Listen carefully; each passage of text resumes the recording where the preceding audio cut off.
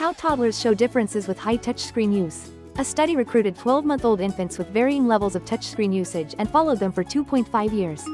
During the study, the toddlers participated in a computer task that involved searching for a red apple among blue apples. The researchers found that high touchscreen users were faster at identifying the red apple when it stood out, compared to low touchscreen users. However, there was no difference between the groups when the red apple was harder to find. The researchers emphasized the need to understand whether these attention differences have positive or negative implications for everyday life and to optimize touchscreen device usage for toddlers. How often your toddlers play with touchscreen. On next episode, how toddlers different from low-income family.